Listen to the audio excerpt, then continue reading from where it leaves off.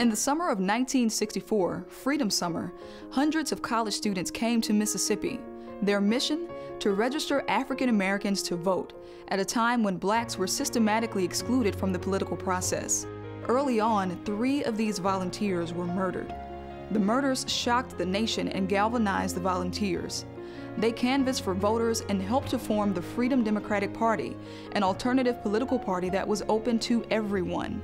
Because they believed all Mississippians should have a voice in the presidential election, the Freedom Democrats sent a delegation to the Democratic National Convention in Atlantic City. Although the Freedom Democrats were never recognized at the convention, their voices were heard, and they moved civil rights forward.